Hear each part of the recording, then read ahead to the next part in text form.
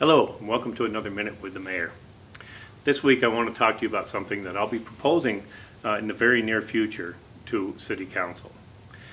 One of the big projects that we have going on at the Council right now and for our city is the new Meadows Park. Most of you have probably heard about this. This is a 40-acre opportunity that we have on the southeast part of town. It's the first time that we'll have that big of a piece of land to work with. All our other parks, and we have over 30 of them in the city, are all neighborhood type parks. This will give us an opportunity to provide for many recreational activities, along with possibly some housing we're talking about in that area.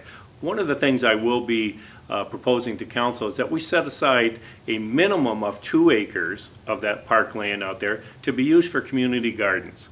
I've been speaking to many citizens, several in the Latino community, who find that we do not have enough space and they would like to be able to do more gardening right here in the city limits. Easy to get to.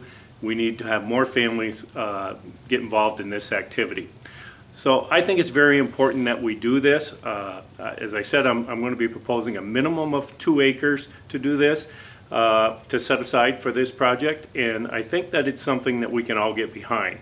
So that's what I'm proposing. I would like you to get back to me, get back to any council members. Let us know what your thoughts are on this proposal that I'll be talking about in the very near future. Thank you, and look forward to talking to you next time.